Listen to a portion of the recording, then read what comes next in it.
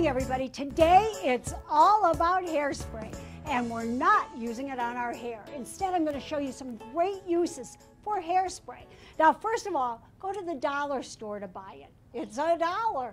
It's the cheapest hairspray you'll find, and you can use it for all kinds of cleaning. So remember to run up there and get it. So the first thing we're going to do is talk about those pesky zippers that want to creep down on your jeans. So how do we keep those up? We take some hairspray, we spray the zipper.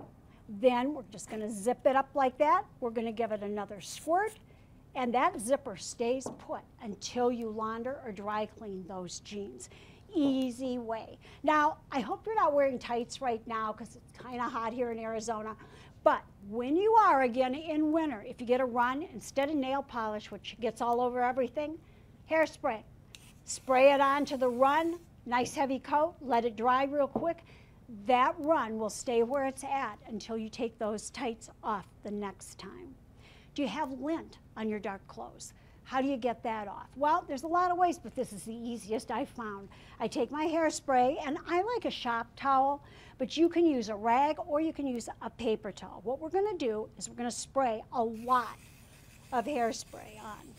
Really wet that down. Then we're just going to take it, and I'm going to wipe over the clothes just to wipe away the lint. And you'll just wipe, wipe, wipe, and the lint will be gone.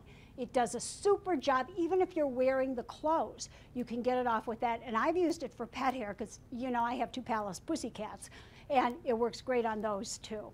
Now, if you've got bugs in the house, that's one way of getting them. But it's also messy because you got to clean it up afterwards. What's an easier way? Spray them. Just take that hairspray, spray that bug, lock those little wings together, zoom, down they go, and they're dead. And you can just pick them up and toss them out. It's that easy. Now, what about flowers, especially flowers that have soft little petals like this? How do you keep them fresh looking longer? Hairspray, my friend. All we're going to do is take the hairspray, spray it on. I always get it underneath the petals too. Spray it all over them. They'll stay fresh for 5-6 days. Last but not least, want to thread a needle, but you can't get the thread through? Hairspray. Spray it on to that piece of thread and then put it right through the needle. It's that easy. Hey everybody, thanks so much for talking dirty with the Queen of Clean.